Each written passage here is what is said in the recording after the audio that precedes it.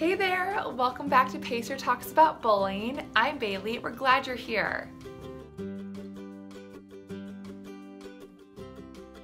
This week, we are excited to bring you another installment of Ask Us, a feature where we answer questions from students all around the country about all things bullying. This week's question comes from Rachel, a high school student. So let's hear what she wants to know. Hi, my name is Rachel, and I think a few questions that people experiencing bullying ask are why me, why does it keep happening, and what did I do? This is a fantastic question, Rachel. Bullying, whether it's physical or emotional, hurts. If you've experienced bullying, you've probably asked this question, why me?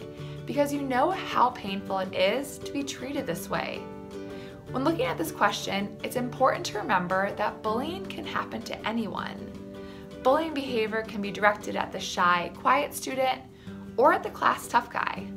While there could be many different reasons why someone might be demonstrating bullying behavior towards you, the number one thing to keep in mind is that this is not your fault.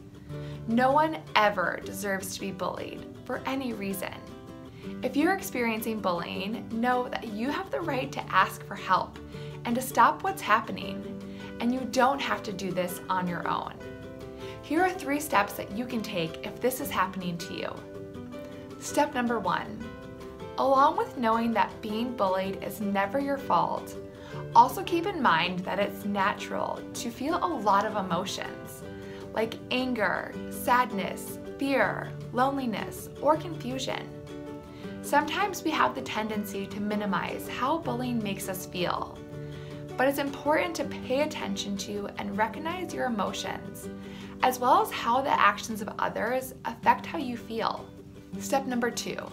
Next, think about who you can talk to about what's happening.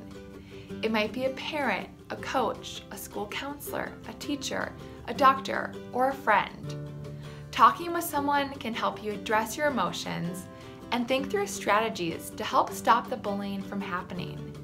Having someone else on your team can make a huge difference.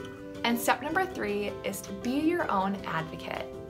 This means asking for what you need, communicating on your own behalf, and telling others what they can do to help. Express your ideas on ways to prevent the bullying that you're experiencing. And learn to respectfully disagree if you don't feel comfortable with other options presented.